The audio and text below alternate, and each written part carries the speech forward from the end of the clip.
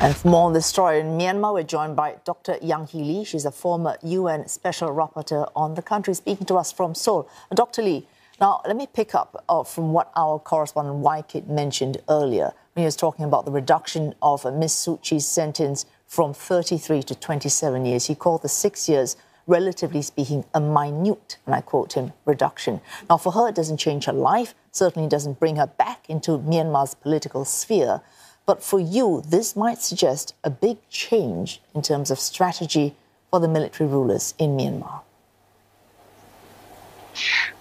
Thank you for having me. This really tells you that the military, the junta, and Min Aung Hlaing is really out of ideas, is really at the end of the rope.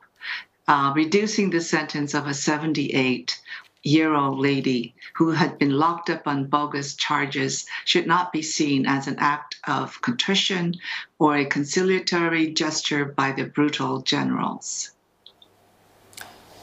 However, if they are, as you suggest, at the end of their rope and they have to rely on a symbolic gesture such as cutting prison terms for Ms. Suu Kyi, Ms. Suu Kyi, relatively speaking, is safe, but for the many people on the ground, and we have seen airstrikes going up, certainly since April this year, with an increase in the type of air power that the Tatmadaw has, what does this suggest in terms of Min Aung Hlaing being able to impose more control on the ground when even in February, when he last extended, before this time, the state of emergency, he said more than a third of the townships in Myanmar are not under the full control of the military government?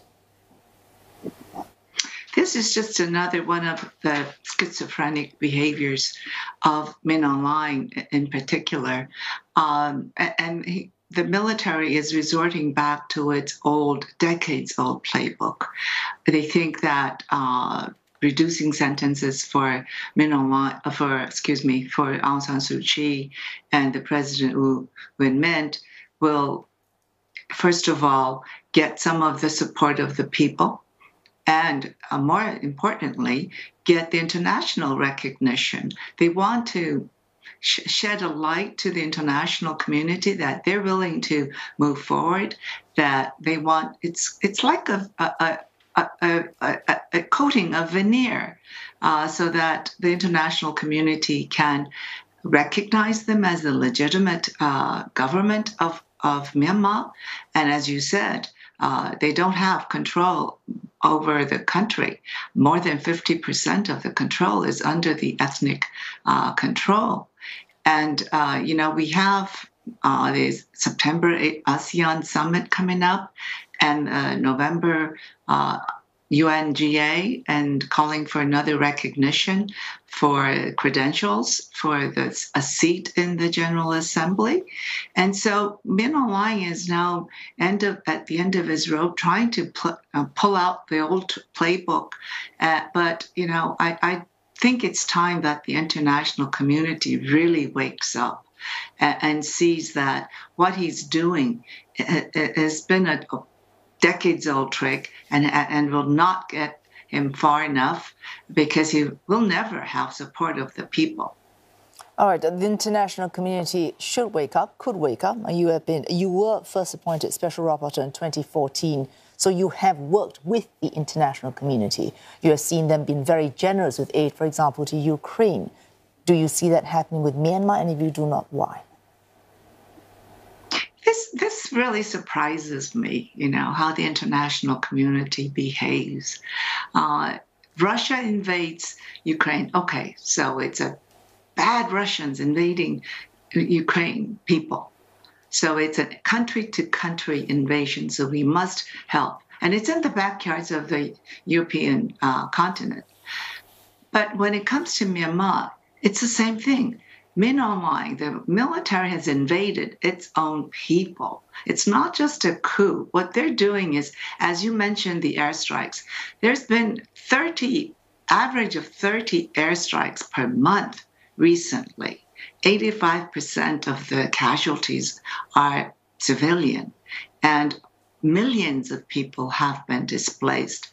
Now they're using the same tactics they used against the Rohingya in 2016 and 2017 when they drove them away.